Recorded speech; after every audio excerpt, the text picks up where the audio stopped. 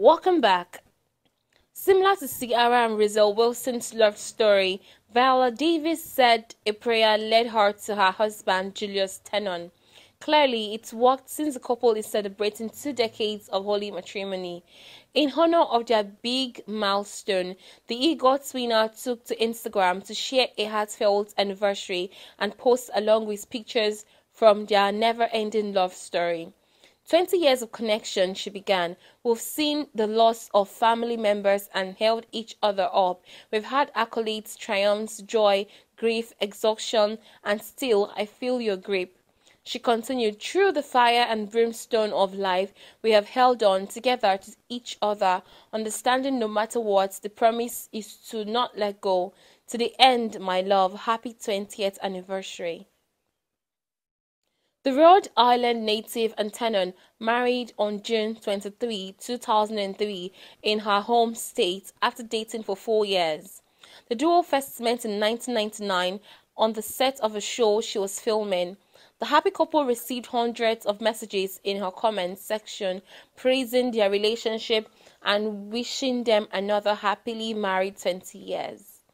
Angela Bassett, who celebrated her 25th wedding anniversary to fellow actor Courtney B. Vance last October, added, "It just makes sense."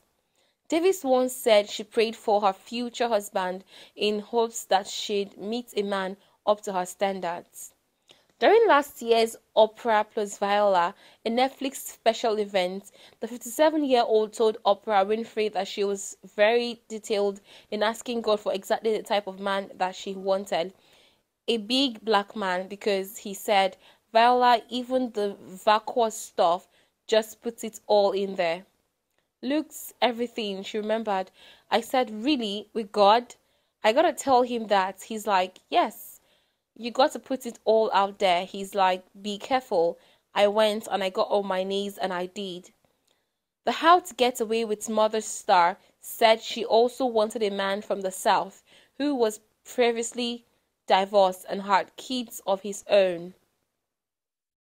Because I don't want any pressure in that department, she added. Someone who's maybe been an actor, who understands the artistic community, someone who goes to church and loves God.